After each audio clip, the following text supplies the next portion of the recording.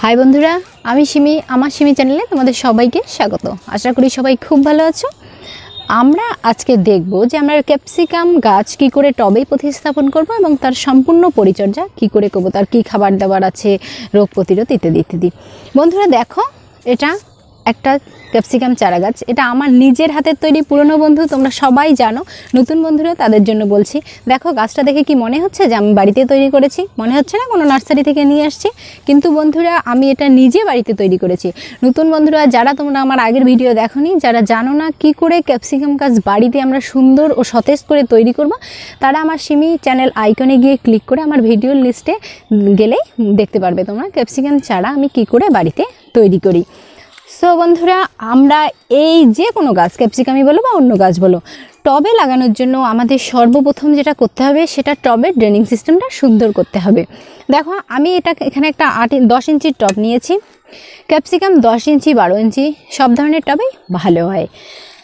টবের ড্রেনিং সিস্টেমের জন্য সবার প্রথমে আমি এই যে টবের ভেতরে যে হোলটা আছে সেটা আমি একটা খোলামকুচি দিয়ে বন্ধ করে দিব। খোলামকুচি মাটির পাত্রের ভাঙা অংশ, একদিক ঢালু এবং অপর দিকটা উঁচু। ঢালু দিকটা আমি ফুটোটা নিচ দিকে দেব এবং উঁচু দিকটা উপর দিকে দেব।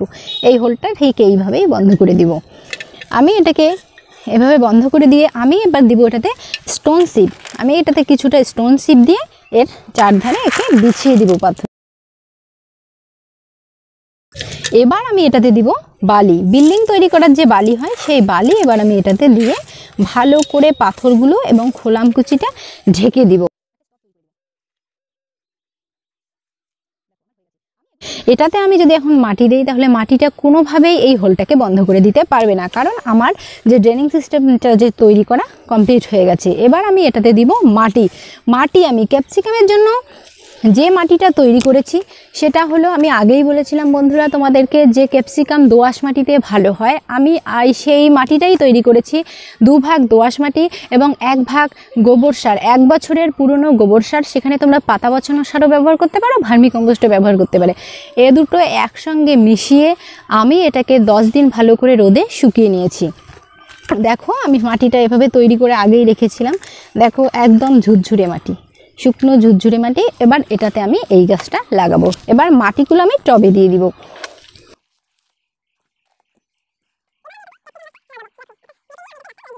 গাছটা লাগানোর আগে আমাকে অবশ্যই এই যে ক্যারি প্যাকেটটাতে আমি যে গাছটা শিফট করেছিলাম সেই ক্যারি প্যাকেটটা কেটে দিতে হবে। বন্ধুরা আমি প্রত্যেকদিন বলে থাকি যে কোনো গাছ লাগানোর সময় যে তোমরা যখন গাছ প্লাস্টিক থেকে বা টব থেকে বের করবে খুব সাবধানে বের করবে।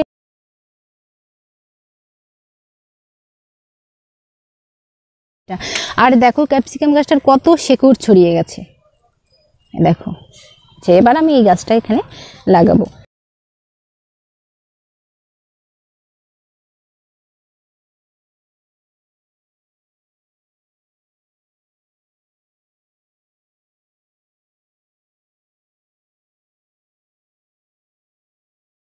আমার টবে গাছ লাগানো কমপ্লিট। আমি এবার এটাতে দেব জল। জল দেওয়া হয়ে গেছে। বন্ধুরা তোমরা যখন নেক্সটে জল দেবে তখন অবশ্যই, আমি আগেই বলেছিলাম ক্যাপসিকাম বেশি জলবদ্ধতা বা খরা কোনোটাই সহ্য করে না। সব সময় লক্ষ্য করে জল দিতে হবে এবং এটাও লক্ষ্য করতে হবে যে গাছের মাটিটা যেন সবসময় ময়েশ্চার থাকে। যেহেতু আমি এই গরমের দিনে করছি সেহেতু আমাকে ছায়াযুক্ত অঞ্চলে রাখতে হবে। আর আমরা যখন শীতকালে করব সেটা আমি সানলাইটে রেখে দিব, ফুল সানলাইটে রেখে দিব গাছটাকে। খাবারের জন্য আমি এটাকে লাগানোর 15 থেকে 20 দিন পর অর্গানিক ব্যবহার করতে পারি বা কেমিক্যাল ব্যবহার করতে পারি। এর জন্য আমি অর্গানিক যা ব্যবহার, সাধারণত আমি অর্গানিক ব্যবহার করি, তাই অর্গানিকটা আগেই বলছি। অর্গানিকের জন্য আমি এটাতে ব্যবহার করব শুধুমাত্র টি কম্পোস্ট। টি কম্পোস্ট তোমরা বানাবে 5 লিটার জলে 1 মুঠ গোবর সার এবং 1 মুঠো কাঠকয়লার ছাই, মানে উনুনের যে ছাইটা হয় সেটা, 1 মুঠ কাঠকয়লার ছাই এবং 1 মুঠ গোবর সার নিয়ে 5 লিটার জলে ওটাকে ভিজিয়ে রেখে 24 ঘন্টা পর আমি গাছের গোড়ায় ব্যবহার করব এবং আমি এটা 7 দিন দিন পর পর ব্যবহার করব। আর যারা কেমিক্যাল ব্যবহার করবে তারা এটাতে 5 লিটার জলে চায়ের যে চামচটা হয় 1 চা চামচ NPK সার নিয়ে ভালো করে গুঁড়ে গাছের গোড়ায় দেবে। বন্ধুরা তোমরা 1 টবের জন্য 1 গ্লাস জল, বাড়িতে আমরা যে গ্লাসে জল খাই 250 গ্রাম একটা মাপের গ্লাস থাকে, সেই গ্লাসটা দিয়ে একটা টবের জন্য 1 গ্লাস জল ব্যবহার করবে। এখন তোমাদের কাছে অনেকেরই আছে যে শখ করে তোমরা 1-2টো ক্যাপসিকাম চারা গাছ বাড়িতে লাগিয়েছো, তার জন্য তো তোমরা 5 লিটার জল সেখানে বা সার তৈরি করে তো আর গাছের গোড়ায় দেবে না। সেজন্য তোমরা যারা 1 গ্লাস সার তৈরি করবে তারা 1 গ্লাস জলে 1 চিমটি NPK সার দিয়ে ভালো করে গুলে সেটা দেবে। 1 চিমটি 2 আঙ্গুলের মাথা দিয়ে এভাবে ধরে এইভাবে 1 চিমটি সার নিয়ে 1 গ্লাস জলে দিয়ে সেটাকে গুলে গাছের গোড়ায় দিতে হবে। বন্ধুরা ক্যাপসিকাম গাছে সাধারণত যেটা হয় এপিড, স্মাইট, লাল মাকড়, সাদামাছি এবং লিপ মাইনার, এগুলো সাধারণত এই গাছকে খুবই আক্রমণ করে থাকে। এগুলোর জন্য আমরা এটাতে প্রত্যেক সপ্তাহে নিম তেল স্প্রে করব। নিম তেল বাড়িতে বানানো হতে পারে বা তোমরা ভালো ফার্টিলাইজার ভালো দোকান থেকে ভালো একটা কোম্পানি নিম তেল এনে ব্যবহার করতে পারো। যখন তোমরা দেখছো যে নিম তেল ব্যবহার করার পর 1 বার বা 2 বার ব্যবহার করার পর গাছে রোগ আক্রান্ত হয়েই যাচ্ছে, তাহলে তোমরা সেটাকে দিন কমিয়ে 3 দিন পর পর সেটাকে ব্যবহার করবে, তাহলে কমে যাবে। আর যারা কেমিক্যাল ব্যবহার করবে তাদের জন্য বলছি তোমরা ফার্টিলাইজারে গিয়ে ডাইমিথয়েড 30% যে প্রোডাক্টগুলো হয় কেমিক্যালগুলো সেগুলো কিনে নিয়ে আসবে। ভারতে যেমন এখন আছে রোগর প্লাস, এগুলো বেশ খ্যাত এবং বাংলাদেশে টাপগড় নামে পাওয়া যায়।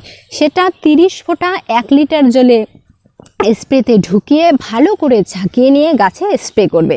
গাছে তোমরা সেটা যদি রোগ আক্রান্ত গাছ হয় তাহলেও তোমরা সেটাতে গাছ লাগানোর 15 দিন পর একবার স্প্রে করবে।